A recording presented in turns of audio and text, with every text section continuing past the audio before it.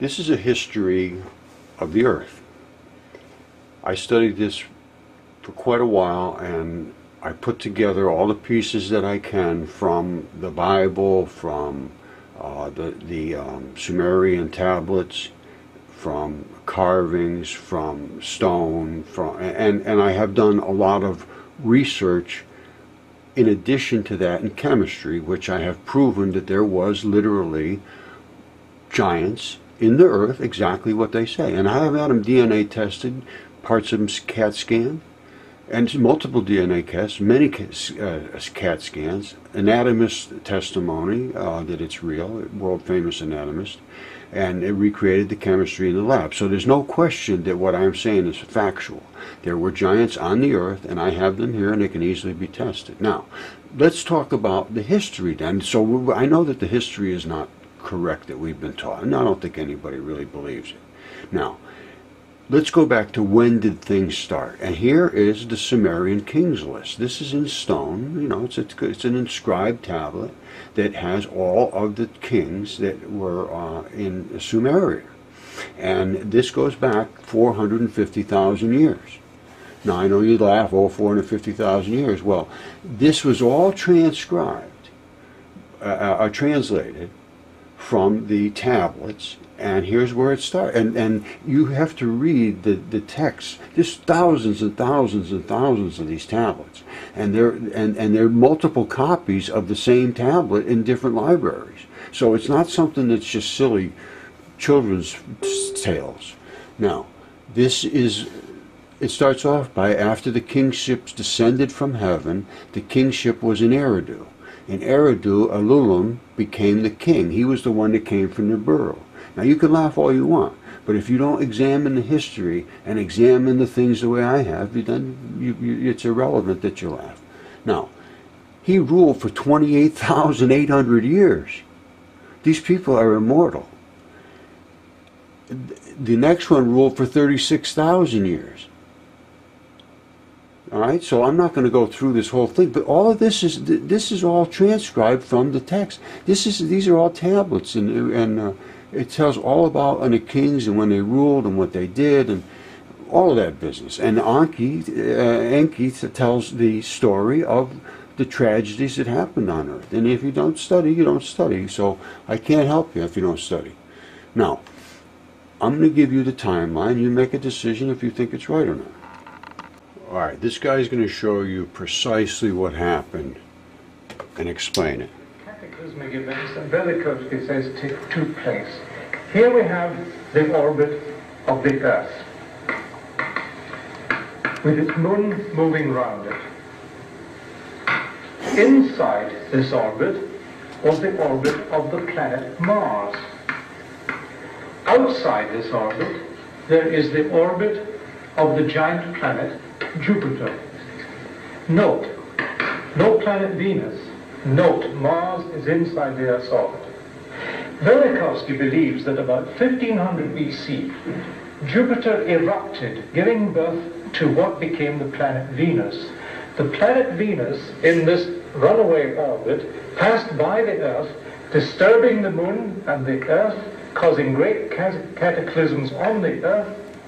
Then, some hundreds of years later, made a close pass by the planet Mars, disturbing Mars in its orbit, and sending Mars out to make another close pass with further cataclysms by the planet Earth. Subsequently, at about 750 BC, Venus settled down in its nice circular orbit round the Sun, and Mars settled down in its present elliptic orbit outside the orbit of the Earth.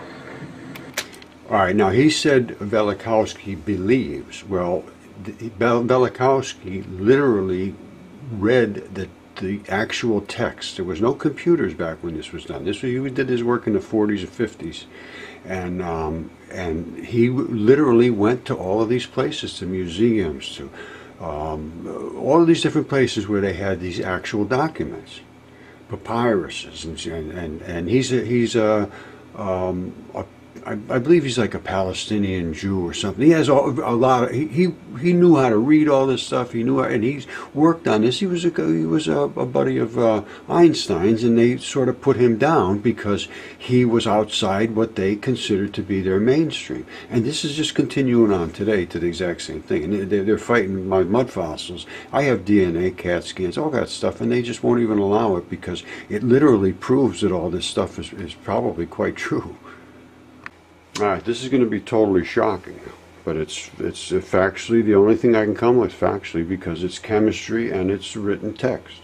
Now, here's a historical timeline, and this is all recorded. This is not something I'm making up. Now, the sources I'm using is Sumerian tablets, the artifacts that exist, texts, and Velikovsky, Emanuel Velikovsky, who was literally destroyed by academia for going out and doing actual research. He went out and researched all these texts.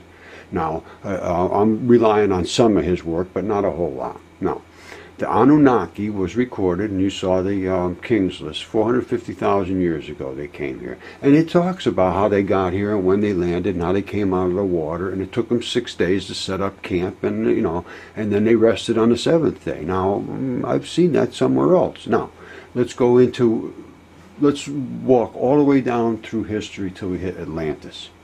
Now, Atlantis collapsed at 11,400 years ago, according to Plato and Solon.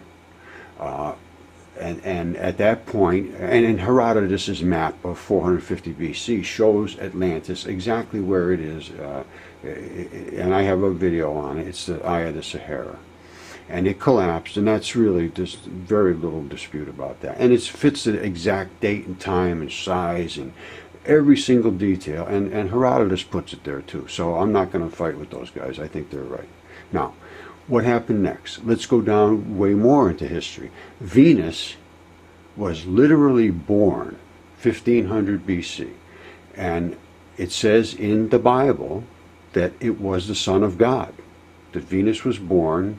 Well, I don't know if it was Venus, but it says the Son of God was born from, look it up, Revelations 12. It's from Revelations 12. She was standing on the moon. Her feet were on the moon, pregnant, about to give birth. She gave birth to a male son in space. And God swooped down and took the child before dragons ate him. That's what it says. And I can tell you, I have evidence to show that that's true. Listen to me, just keep going. Exodus happened exactly at the same time, 1500 BC. Emanuel Velikovsky says that Venus was born, and he has all the documents. It was recorded everywhere on the earth that this happened. Venus was born as a bright star, as a comet, as bright as the sun. And I'll give you all the stuff to look up. Well, you look it up. People should do their own research. Look up Velikovsky. I have all the evidence for this, and I have all the videos on my Mud Fossils channel. But anyway, so Exodus happened, 1500 BC. So now the Israelites literally escaped under these destructive conditions that happened as Venus was born, because it attacked the earth literally. It almost hit the earth. It knocked Mars out. All kinds of things happened. And I will show you literal video to show you what that event was like. Now, what does the Bible say? 1500 BC, the Bible starts. That's the first texts were written, they say, somewhere around 1500 BC.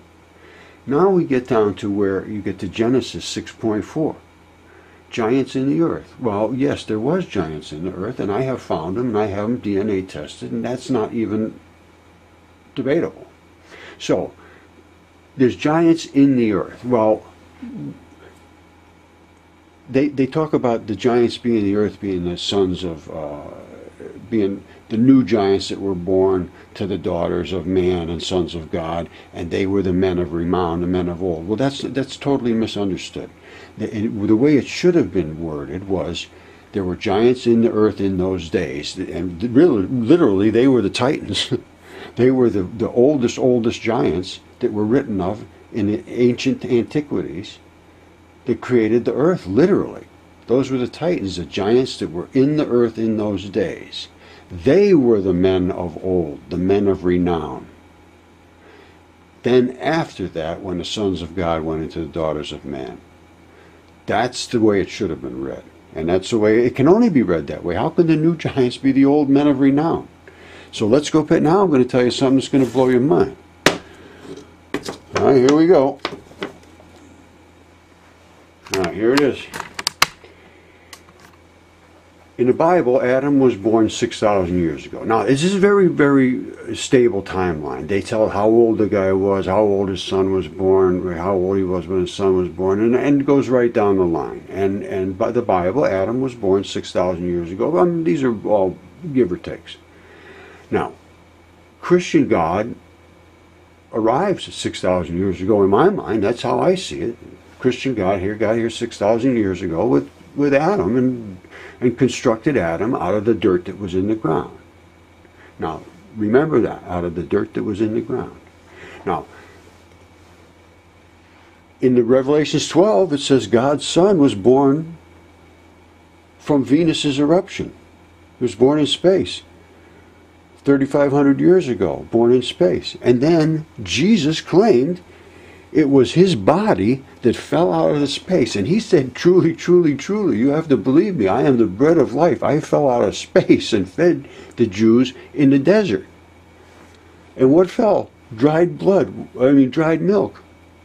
And what is dried milk? The only source I can think of for pellets of dried milk is a gelatinous placenta that comes through space and atomizes into raindrops, literally, of dried milk. And the reason it's milk, when a baby is born, the placenta is flooded with lactic products, lactose, really. And it happens immediately at the instant of birth. It's flooded with this literal feeding of the baby. Exactly the same stuff that is the lactose that the baby drinks. So, I don't know if you can come up with some other way that stuff got. And Jesus said it was me, and they went crazy. They said, "How can you say this?" And he said, "I'm telling you, it's true." And anyway, you have to read all these passages yourself. I have them all online. I have all this stuff documented. But that's all I can tell you. This is the history that I see. Now, could be totally wrong. All of those people could be lying. But I added everything up, and this is what I came out with. So, the problem I got is solved by the research that I did. Although you can't take that God created the earth, literally, in the 6 days. Because that would have been the Anunnaki. They said it took them 6 days to set up camp here. The earth was here. They didn't create it. Now, I have found that all of the planets and everything are literally creatures. Not similar to creatures. They're literally creatures.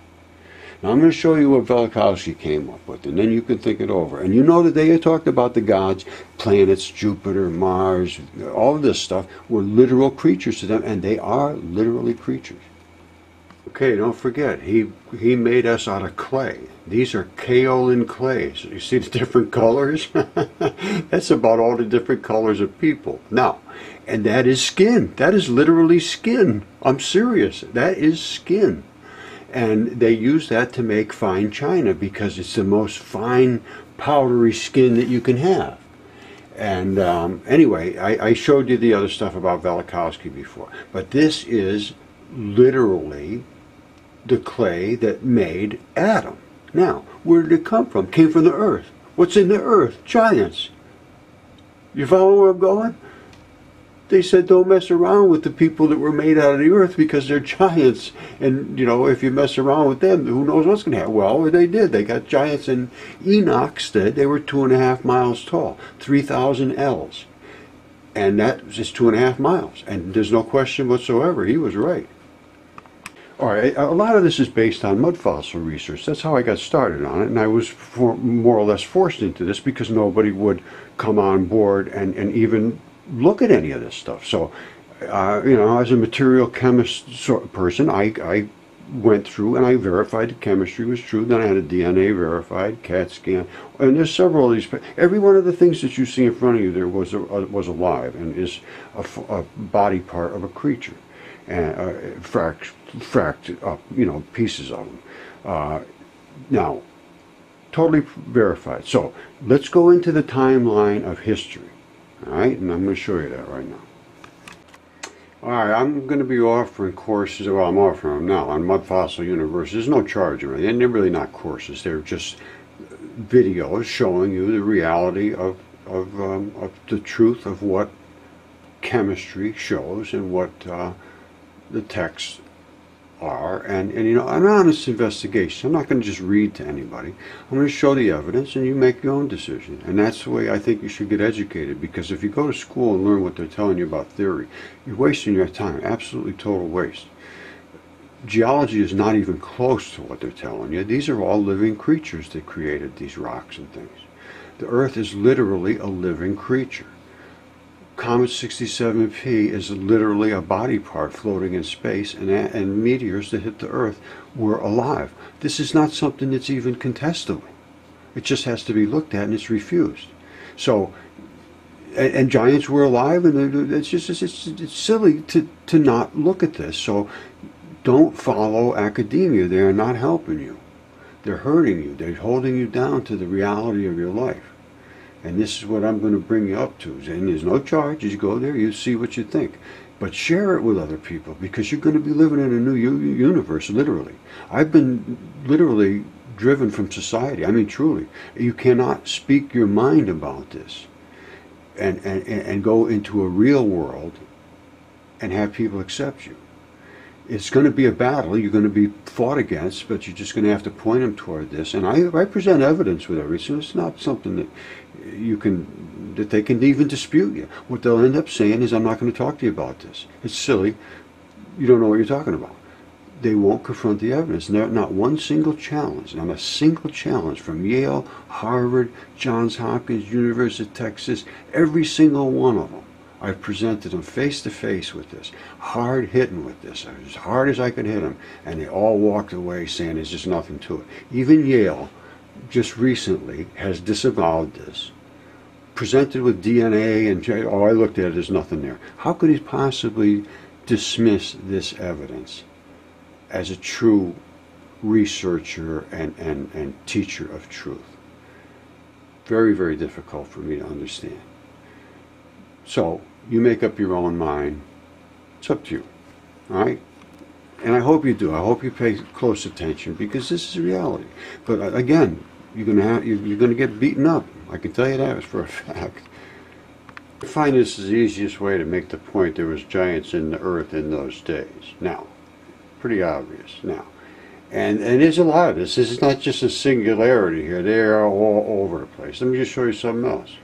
Now that's Stonehenge, and that is a foot, and there's no question about it. It has all the architecture of a foot, the anatomy. I can tell you that the chemicals are there. I can see the red and the black where the veins and the arteries are.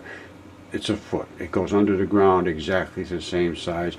The blood supplies are back in here where you expect them. Now, the reason these mud fossils are here is because of the Great Flood. And when did the Great Flood happen? That's the question, and I'm going to explain to you why they preserved in the manner they preserved. When something is in the wet conditions, especially in like an organic soup, literally all the creatures in the earth literally drowned at the same time. You know, some of them escaped. I know that's a fact. Now, they don't rot. They don't rot like they do when they fall on the ground. So, in the course of being literally pickled and preserved in this briny organic soup, they get coated with because there's electric currents. They're called telluric currents, and those are in waters and so forth, and they literally plate the silicon that's on skin. It's 50 times more dense silicon, and that's on your skin, and it gets plated like, and they're called platypolar silicates. They get plated like shingles on a house, and that preserves whatever inside the thing. And then when they drop to the under the mud, they get preserved under the mud. That's what a mud fossil is, and that's why these are here. And when the waters ran off or whatever happened, they were exposed, and that's why they're laying on the surface of the earth. They're not deep inside. And this is not long ago, and it was apparent. It was all written down in history as a great flood, and I'll tell you when that happened. All right, so now we got to decide about the flood, and this is creation.com, and I've looked through this, and it's pretty historical. It's telling how old these people were and how many years between each guy and all this stuff. And it gets down to where it says the placing of the catastrophic global flood in the year 2304, and that's BC. And I go along with that. That's about what I came up with. I hear anywhere between 2300 and 2200, 2400, right in that range. Right? So let's go with 2300. So you got 2300 BC, so that's 4,300 years ago. And Noah existed when? All right, so how do we figure this out? Now, Noah was 600 years old when Methuselah died, and which was the same year the flood started. So Noah was 600, and there's 1,100 years gap between Adam and the birth of Noah. So 1,100 plus 600 is 1,700, and 4,300 years ago makes 6,000 years. So that's what the Bible says, 6,000 years. So let's go with that. That's what the Bible's talking about, and that's when God got here and He created Adam and all that business. But the problem I got is what happened in the media. How did the giants get into Earth?